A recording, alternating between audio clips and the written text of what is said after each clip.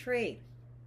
So here we're going to look at defining sustainability. So we're going to introduce sustainability as a key goal for business ethics.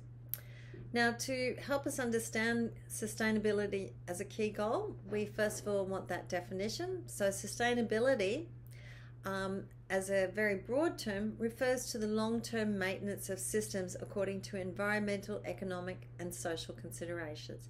So these three key elements are very common when we talk about sustainability. We also talk about sustainable development. And if we look at this slide here, the image on the left-hand side is the representative of the 17 SDG goals. So you can see the rainbow colors around the globe there, and there are 17 SDGs that we'll be introducing to you if you don't already know about them. But that's one way that we look at sustainable development goals. However, this is not a new concept. As you can see from this, the definition of sustainable development that is about not compromising the ability of future generations to meet their own needs. This dates back to 1987. So this is not a new idea.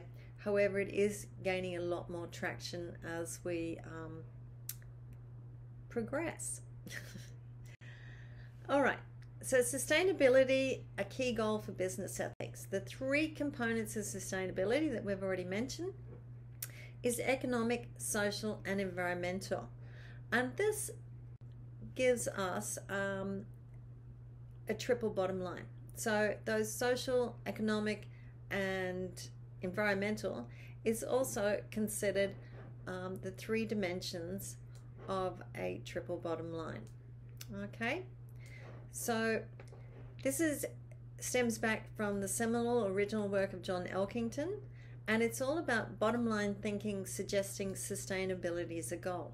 So when we talk about that sustainability and the triple bottom line, we're talking about not just making sure that our business is economic or financially viable, but it also meets considerations of environmental and social perspectives. So it's really balancing that in terms of a triple bottom line, not just a financial bottom line. So corporate commitments to sustainability. I invite you, on this slide, we've got some sustainability statements from some key organizations, BP, Volkswagen, etc. If you look at the dates on them, they're reasonably dated, okay?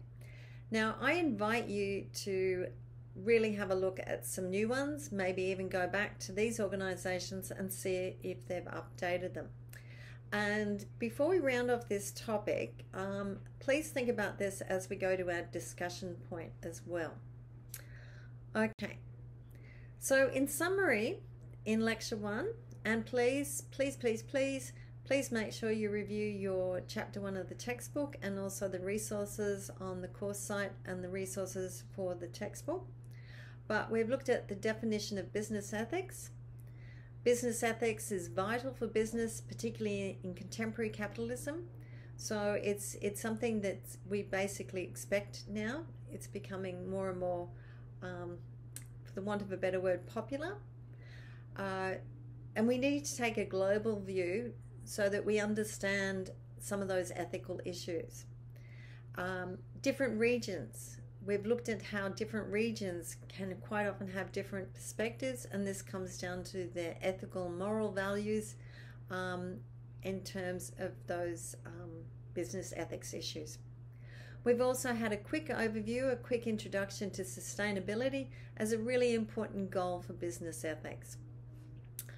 So as we move to our final discussion point, I'd like you to really have a look at some of those sustainability statements and consider how hard it is for business to balance the financial, economic, and environmental bottom lines. And to do this, you might want to go back and have a look at some organizations and their sustainable statements or their sustainable approaches, and question it. Put on a critical lens and think about it. Are they being sincere in what they're saying? And when I say sincere, that means are they putting into practice? Are they actioning it?